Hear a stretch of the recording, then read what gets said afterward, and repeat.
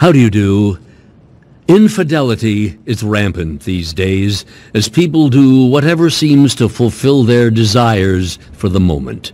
Never mind promises or vows made in the presence of others. And the man in this story was such a one whose lust of the flesh and pride of life were revolutionized the day his heart and mind and life were unshackled.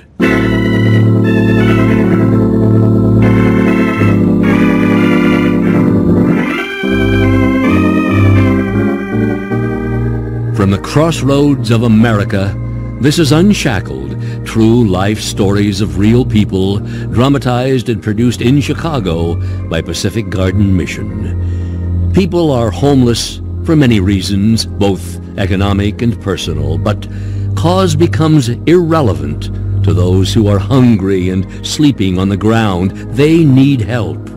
And that's why Pacific Garden Mission keeps the doors open day and night, offering shelter to nearly 1,000 men, women, and children each night. Thanks to friends who send financial gifts, the mission provides nourishing meals, bunks, fresh clothing, as well as medical and dental treatment in the mission clinic, all without charge. When physical needs are met, each guest can address the reason for his or her predicament. Pastors and counselors help them face the issues of their lives, the need for change. Come now and let us reason together, says the one who alone can transform each life. And that transformation is what this program celebrates. Now, for broadcast around the earth, here is program number 3139 in the series Unshackled, the program that makes you face yourself and think.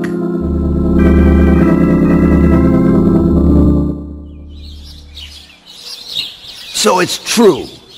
You're having an affair with Phil. Dave! Dave, no! Get out of no, there. don't hit him! Oh, Come here. Ah! You've been messing long enough. Stop it, Dave! Stop it! Come here. Don't you hit Kill Phil you. again! Dave, why did you come here like this? I'm your husband, remember? All you've ever cared about is yourself! All those times you said you were shopping. You deceitful woman, how could you do this to me? Please, just go and leave us alone! Look, only because I have an appointment. But when I get home tonight, you better be out of the house. I never want to see either of you again. Justified outrage, right? Except that the man in our story was no stranger to infidelity and adultery. This is the story of how he learned fidelity from one who is never unfaithful. It's the true testimony of Dave Tripiciano right now on Unshackled. I was the oldest child and the only boy in my family. My mother spoiled me and I became the hunting and fishing buddy of my dad, who was an avid outdoorsman. I had a very cherished role within my family, but at school it was different. I was only 4 in kindergarten, so I was the smallest kid in the class, and I longed for attention, so I was a show-off. That backfired and branded me an oddball. I wasn't good at sports and was never chosen for a team, so I opted to be the best at other things, always hoping to prove to the guys around me that I was better than they. In junior high, I discovered a talent for music and practiced the trumpet 3 hours a day. I played a solo at our high school graduation that got a standing ovation. The quest to be number one and my insensitivity to the feelings of others led me down a destructive path. Popularity brought an array of girls and unleashed passions within me that I didn't try to restrain. In college, I dated many girls. I married, divorced, and married again, always drawn by a lust for more, and also proving to other guys that I was number one with the girls. By the time I met Allison, I was enjoying my position as a school band director. I recognized you the minute I saw you, Mr. Tripiciano. Oh, please, call me Dave. It seems impertinent. After all, you were a teacher at my high school. Band director?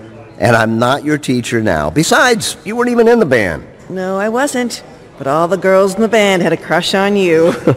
Really? Mm-hmm. You know, I worked hard to make ours the best marching band in the county. You succeeded, Dave. You know, I play in a group that has gigs and bars around town, too.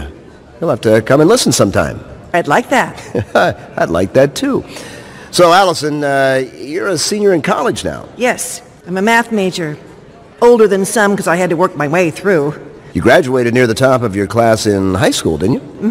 Salutatorian. But my family's poor and they couldn't help me with expenses. Oh, I know what that's like. My parents were second-generation Italian immigrants. I have lots of brothers and sisters. Do you? Nope. I'm the only son with 2 younger sisters, so Mom and my grandparents spoiled me. Well, that would be easy to do. Well, would you like to spoil me by having dinner with me tonight? You're married. Oh, my wife and I are legally separated. We don't even live together. My thoughts were, how could a man be faithful with so many pretty women eager for my company? At the time, I had a 3-year-old stepson, and I enjoyed being with him, but I walked out on his life and his mother's. I was dating another woman when I met Allison, but that fell through, so I pursued Allison. After a few dates, I moved into her apartment. What does your wife say about me? Oh, it doesn't matter. I already filed for divorce. It'll be final in a few weeks. I'm sorry about your stepson. Well, I had to choose between him and you, and no contest. My parents found out you're living here. They don't like it. Why? They're very religious. Glad you're not. Well, I respect them and their faith, so I go to church with them sometimes. Hey, why don't you go with us? They'd like that. Sure, why not? I didn't consider how Allison's parents felt about our living arrangements, or the little boy I'd left behind who had come to know me as Daddy. My music, my career, my prestige, a band director with great aspirations is all that mattered to me. Going to church with Allison and her parents painted me with respectability, and I like that. If you think your good works will get you into heaven, you're in for a shock. In Matthew, Jesus says, "Not everyone that saith unto me, Lord, Lord, shall enter into the kingdom of heaven, but he that doeth the will of my Father which is in heaven. Many will say to me in that day, Lord, Lord, have we not prophesied in thy name, and in thy name have cast out devils, and in thy name done many wonderful works? And then will I profess unto them, I never knew you. Depart from me, ye that work iniquity." You can be honest, pay your taxes, work hard, even recycle, and still die and go to hell, because the Bible says, "For whosoever shall keep the whole law, and yet offend in one point, he is guilty of all. And the wages of sin is death." Unless you are born again by the Spirit of God through the blood of Jesus Christ, you are not saved and will be separated from God eternally. That's why Jesus died for you, to wash away your sins and make you acceptable to a holy God. People don't want to accept the message of the cross of Jesus Christ, but his cross is the only way to heaven, because only the pure and holy blood of the Son of God can cleanse you. There is no other way. And he is the propitiation for our sins, and not for ours only, but also for the sins of the whole world. What do you think of the preacher? Sure uses a lot of scripture. When he learned that you're the school's band director, he asked if you would consider directing the choir at church. I'd be happy to. Really? Anything for you, darling. So, shall we get married in the spring or later in the summer? As soon as my divorce is final. But my folks won't be coming to the wedding. My parents aren't too thrilled about our marriage either, but they'll change when they see how happy I am with you. They don't realize times have changed since they were younger. There is one with whom is no variableness, neither shadow of turning.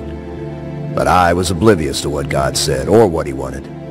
We married, and Allison graduated from college. I bought some land in the country, and we built an inexpensive home. I became church choir director, not because I cared about God. It was all motivated by pride. I had a chance to show off my talents and impress people. I was not faithful during my previous 2 marriages, but I settled down with Allison by the time our children were born. How's that new baby? Very sweet-natured. A second daughter. My cup runneth over. Will you take them fishing and hunting, Dave? If they want to go, why not?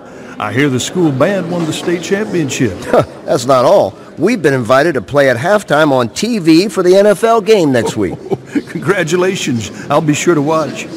I have my eye on a band director's job in a bigger school district. Oh, you're not moving, are you? Well, if I get the job, And why wouldn't I? My qualifications are excellent. Oh, well, we'll have to find a new music director. I don't want to move, Dave. This is my home. But this is for a good cause, honey.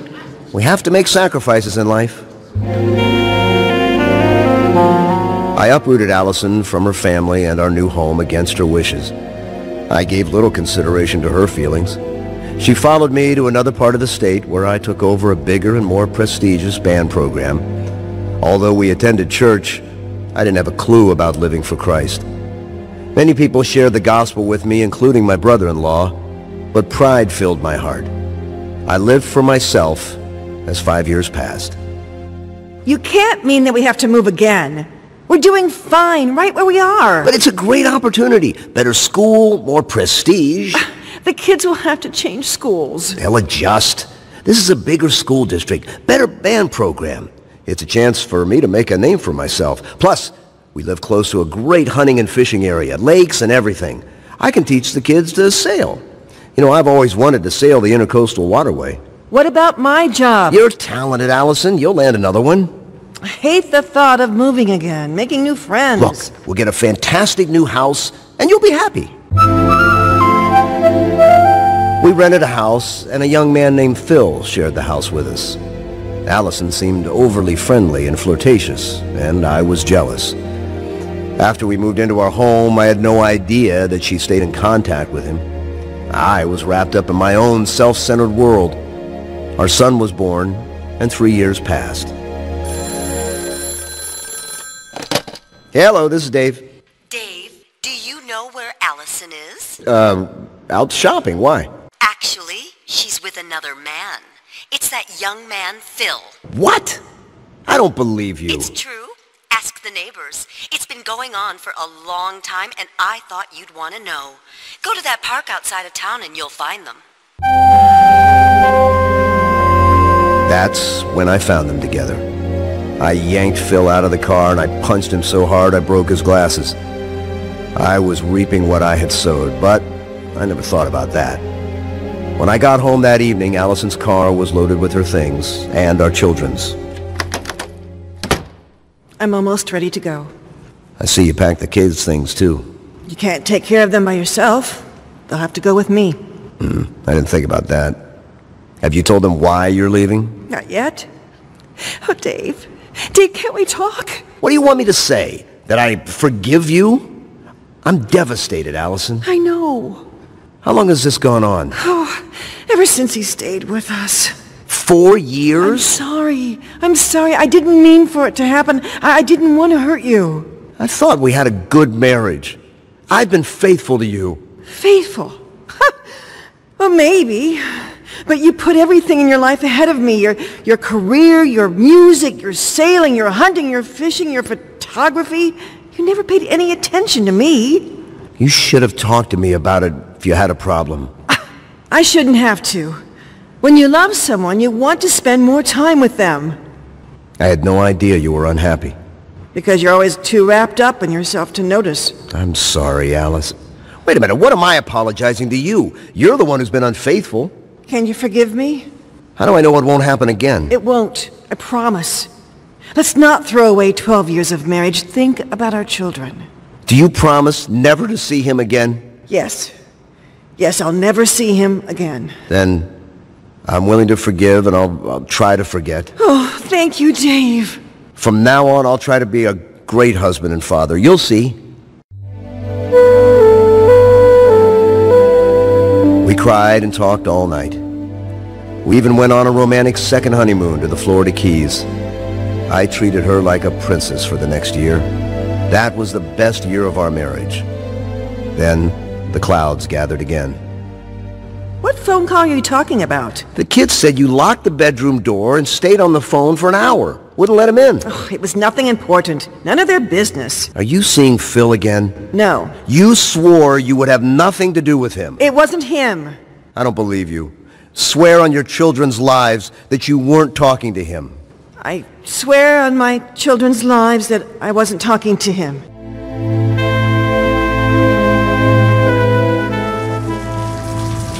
Two days later, we woke up late to a rainstorm. Allison was late for work and left home ahead of me, so I offered to take the kids to school. It was raining so hard it was difficult to see anything. The road had a steep downhill grade on a sharp curve, and leaves had clogged the ditch, so the water ran across the road, making a small river. That's when we saw Allison's car. It had crashed and was wrapped around a tree. She was badly injured and was barely alive. We'll hear the outcome of that crash in just a moment. People visit Pacific Garden Mission throughout the year, and we welcome every visitor. Choirs, youth groups, mission teams come here to serve or to see how we do things. Individuals like nurses, cooks, and computer specialists also write, asking for opportunities to help. Without volunteers, for whom we are very grateful, we couldn't run a mission this big that shelters hundreds of people. One volunteer recently wrote, "It was a privilege to serve here." Another wrote, "Amazing experience. Thank you so much." Volunteer or not, we'd love to have you visit too. Come alone or bring your business or church mission group. Any day is a good day to visit, but Saturday is unique when we produce an Unshackled program, and you can be part of our audience. Then stay for supper and the dynamic praise service to close out the day. There's no charge for anything, and if you're tempted to volunteer, so much the better. For more information, write to Pacific Garden Mission, 1458 South Canal Street, Chicago, Illinois, 60607. Our email address, unshackled@pgm.org.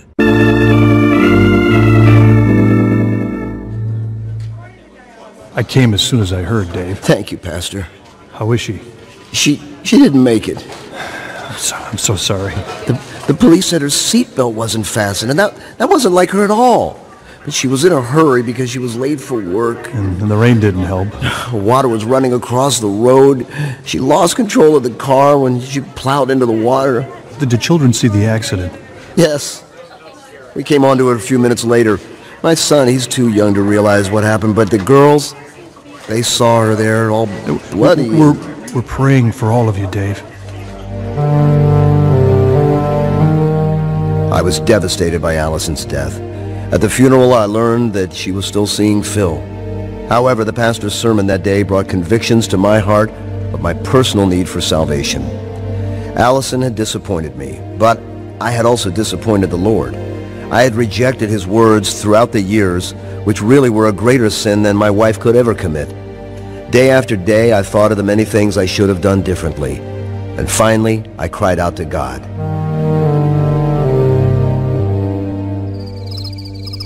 One night after a day of hunting, I knelt alone in the woods. Oh God, my life is at an end. If it wasn't for the children, I couldn't go on. If I hadn't failed Allison as a husband, she wouldn't have turned to someone else. Lord, for Allison and me, it's too late. But I want to start a new life with you.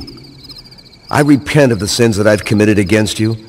I'm really sorry for the way I've lived. Would you save me, Lord, and give me a new life?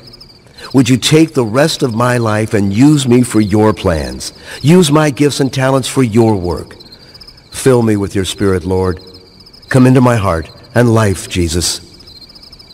Months later, the pastor's sermon reminded me of who I had been.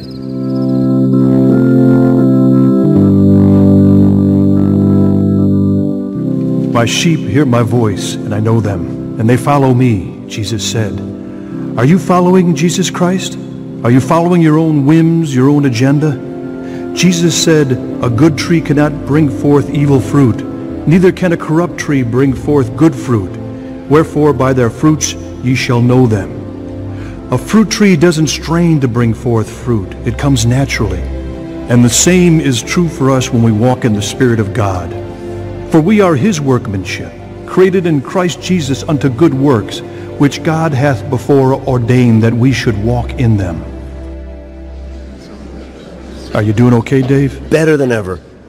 I've been religious for the praise of men, but now I'm saved. I just want to please the Lord. He's really changing my prideful heart. The heart is deceitful and desperately wicked. Only God can transform the heart as the Holy Spirit comes to live in us. You know, I've spent more than 40 years of my life selfishly following only what made me feel and look good. Now I want Jesus to be pleased with me. All that the world offers is empty. It loses its attraction in time.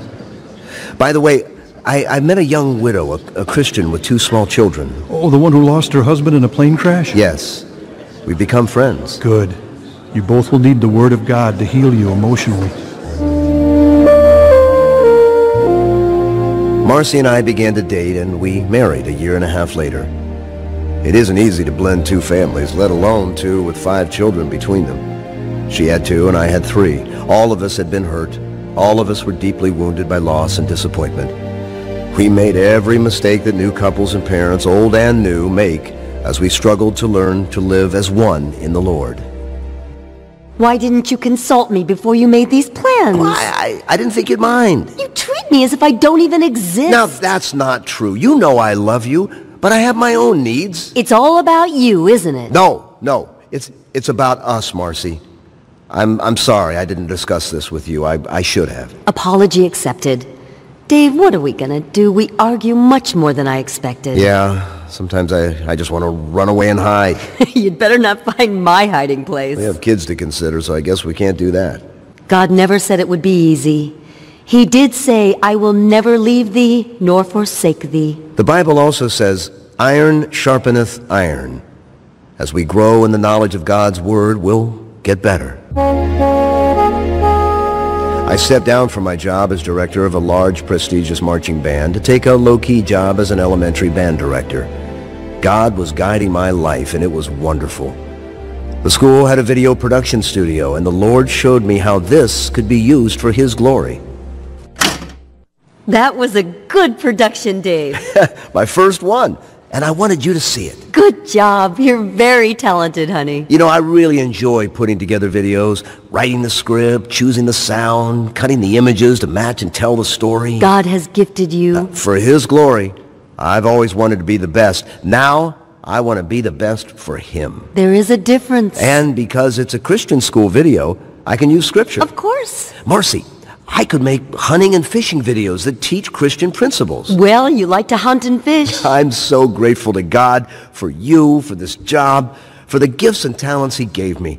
I'm honored that God would use me in any way. I think it was James who wrote, every good gift and every perfect gift is from above, and cometh down from the Father of lights, with whom is no variableness, neither shadow of turning. We took our daughter for an interview to attend a Christian school near us, and somehow the principal knew of my musical background. Later, I talked with our pastor. How'd you like the school? They wanted me to be the band director. They have a band? A small one, so it's only part-time. The principal was overjoyed when he learned my background. I thought you gave that up. Well, I did, but turns out that they've been praying for a band director all summer. Looks like God answered their prayer. I'm not convinced, though, that I should do that again. Unless it's God's will for you. I'm working so hard to stay away from anything that will seem to exalt me in any way.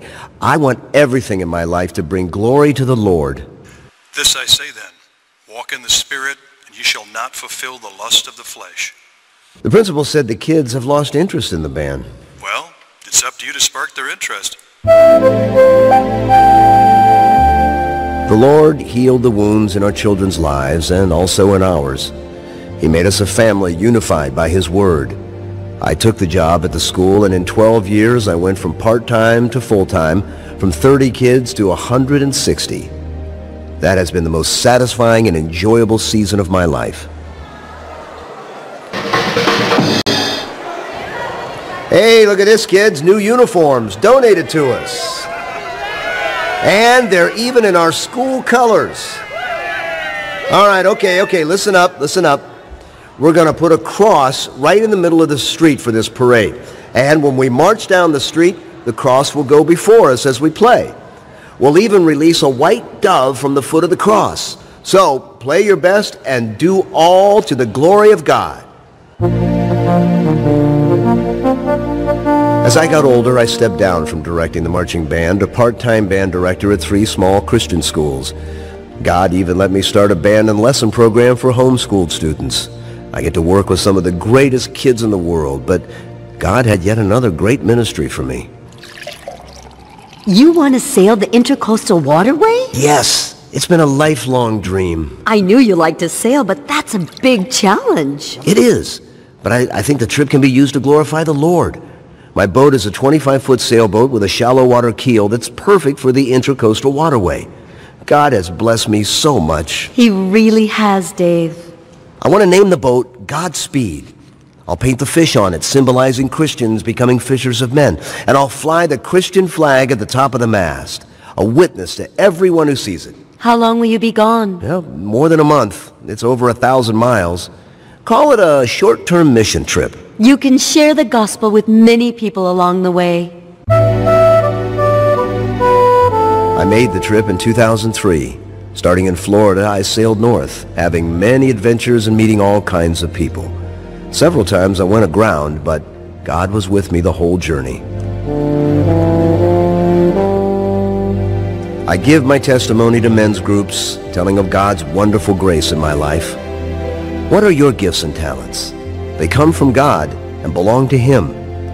If you know Christ as Savior, surrender everything to Him and let God use your talents to touch the lives of others. He will bless you in ways you never expected. For there is one God and one mediator between God and men, the man, Christ Jesus, who gave Himself a ransom for all. Listening friend, He gave Himself for you, to ransom you from the enemy of your soul. If you're in the clutches of something you cannot control, Jesus came to set you free. He said, "The thief cometh not but for to steal, and to kill, and to destroy.